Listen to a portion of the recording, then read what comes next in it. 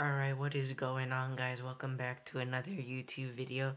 And in this video, I'm gonna explain what the bullet method really does and why it's such an important part of Pygame. So let's begin.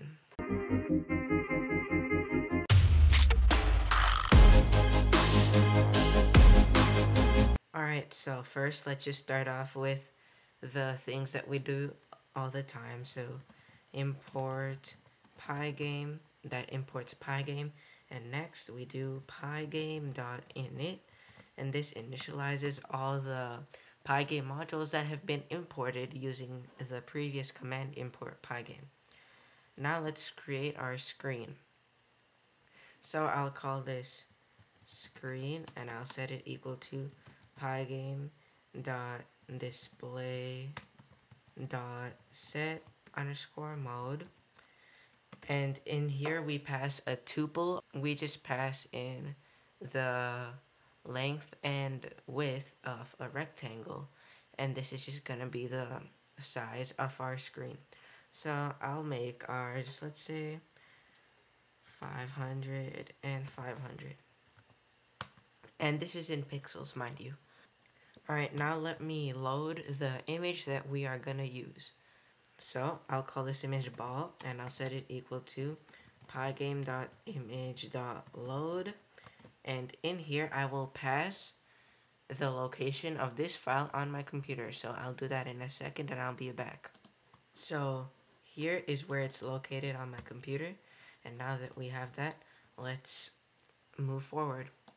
Alright, so let me explain what the blit method does now. So the blit method just draws one image onto another. So it draws a source onto the surface that you want it to draw. So this is how you write the blit method. So first you have the surface that you want the image to be drawn on. So in this case for us it's screen.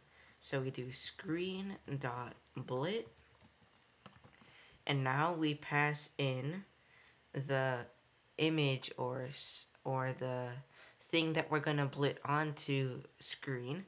So in our case it's a ball, and next we just pass in some coordinates, and this is the location that it will blit on. So I'll say 250 and 250.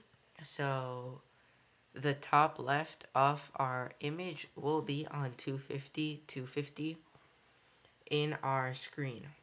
And coordinates are always the top left. So if you want it to be in the exact center, you might have to move that around because the location isn't the center of the image, it's the top left of the image. Alright, so now that we've done this, let me just delete this, and now I'll create our main game loop. So I'll create a variable, I'll call this running, I'll set it equal to true, and now below that I'll do while running for event in pygame.event.get if event.type equals pygame.quit.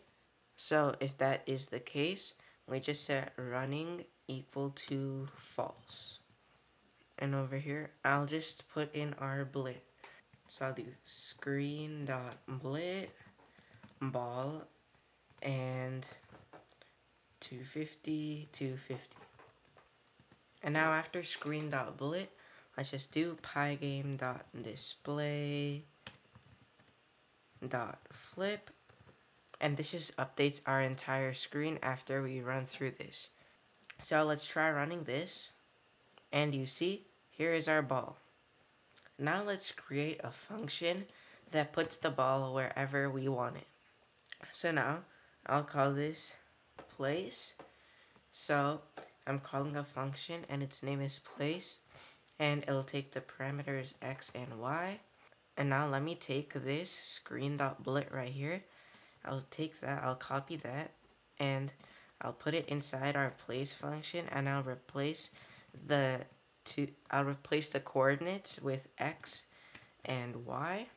And now where screen.blit was over here in the main loop, I'll just do place, I don't know, 200 and 100. And if I run this, the ball's location has now moved. Obviously, I could have just not written the place function and I would have had the same result.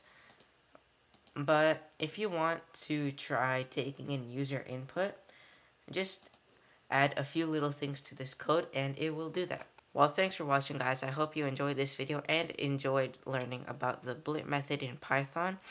And I'll catch you next time. Peace.